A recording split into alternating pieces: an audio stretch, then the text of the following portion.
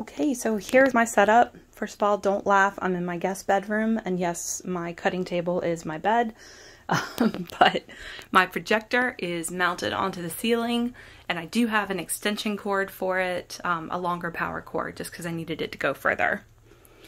I've got my cutting mat, and then what I like to do is I have a piece of sheet metal that I got from Home Depot, super cheap, and I just have that up underneath. And the reason I like that is because when it comes to pattern weights, which you can use any of these traditional, I like to use magnets because then I can just pop them down.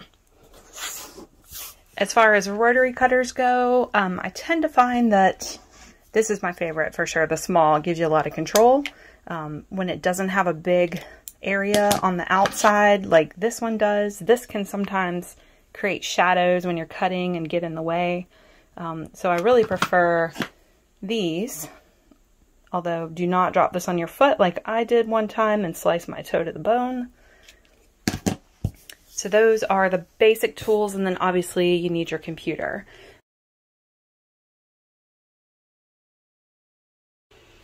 So let's start projecting. If you were using an HDMI cable, then you would select source. I'm going to use AirPlay, so I'm going to do the iOS cast. This one has a nice remote that comes with it that allows you to make your selection so you don't have to climb up there. So I'm going to select that one. And then on my computer, if I can find it, I'm going to select the AirPlay, and then this one here is my projector. So now, here is my pattern projected onto my cutting mat.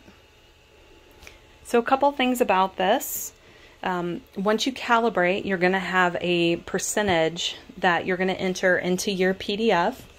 I have mine written on a piece of tape so I don't forget. But you're just going to enter your zoom, and this is going to make sure that your pattern is the right dimension so that a 1-inch square is actually a 1-inch square. So another thing is if I needed to rotate this, because right now you can see that it is upside down, I can just go to View, Rotate View, and go clockwise or counterclockwise. Okay, so now my pattern piece is right side up. Now that's going to depend on how you mount your projector, whether you're going to need to do that step or not. And I have a photo bomber here. Now a couple other things, when you do get ready to cut, you're going to want to go full screen mode. So I'll show you that in a minute. But say that I am cutting on a dark fabric, and you can see that right now all these lines are black. So it's going to be hard to see. There is an option inside of Adobe Acrobat that's going to let you change that. So if you go into Acrobat and you choose Preferences, you can say Replace Document Colors. It's underneath Accessibility. And then I have it changing to black and white. So basically the way these files are set up is that anything that is currently black will now be white. It's going to invert it. So now you can see that it's nice and bright and white. So it's going to be a lot easier to follow those lines. Each of the patterns also comes with a layer for the different sizes. So I typically cut a size 4 for my toddler, so I can bring the pattern pieces down to just be that size. The other nice thing about these files is that they come with a calibration grid. So if I needed to calibrate, I can do that. And just to double check, make sure nothing's moved before I do any type of cutting. So I will go into that full screen mode I mentioned earlier. So that will be under View, Full Screen Mode. And it's going to keep my same percentage that I had, but it's just going to basically remove all of your nav and everything. So you get the biggest picture you can possibly get. So you can see that I am actually projecting at about 24 by 36. My projector is about 56 inches above my cutting mat, If it was higher, then this projected image would actually be bigger, and that means I would get more of the pattern piece to actually show. Now be careful when you come into full screen mode. If you kind of do a pinch and zoom, it's going to change your percentage and you're no longer going to have the right size to cut. So to get out of the full screen, I'm just going to do an escape. And you can just double check your zoom right there before you do any type of cutting.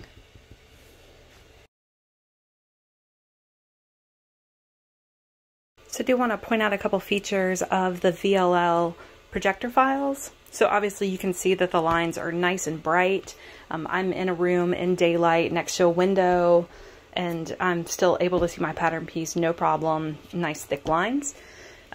They do have the option that if you have a piece that is cut on the fold, it's actually been unfolded, so that if you didn't want to cut on the fold and you just wanted a flat piece, so maybe I wanted to fussy cut something and make sure I get it directly, you know, on that center line, then it's very easy to cut.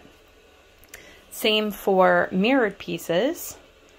So with the mirrored piece, they have actually done the mirror for you, and then you're going to see that denoted as a -1 and a -2. So if you wanted to cut it flat with a single layer of fabric, then you could just do that and cut this piece and this piece. If you wanted to cut it traditionally, then you could fold the fabric over and then just cut one of these and get that standard mirror. This is more for being able to fussy cut, and it just really helps to align stripes and plaids and anything else.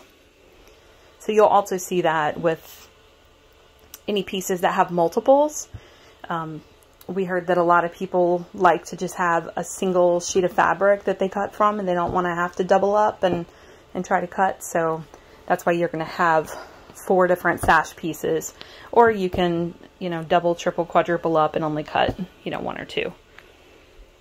Now, when it comes to these larger pieces, so for example, this skirt is obviously much bigger than my projected area, so I am going to have to cut that one on the fold. And so I'll do that. But let me just show you how easy this is. And then obviously, please iron your fabric. This is just an example. So you'll be able to see, say I'm going to cut this piece here. I'm just going to grab my magnets.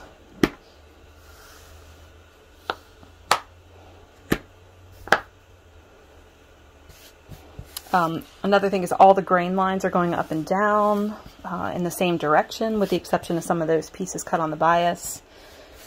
So it makes it very easy to cut with a single sheet of fabric. And then you just get your rotary cutter. Make sure you don't lean on this. It will distort it. So you're just going to want to be very careful. Let's see if I can actually do this while I am filming.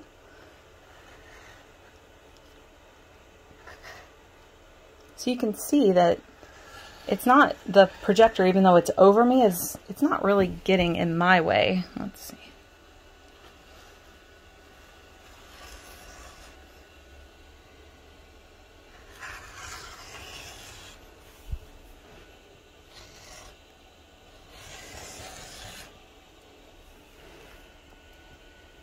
So essentially I'm just going to move around, get all my pieces cut, and voila! There is my pattern piece.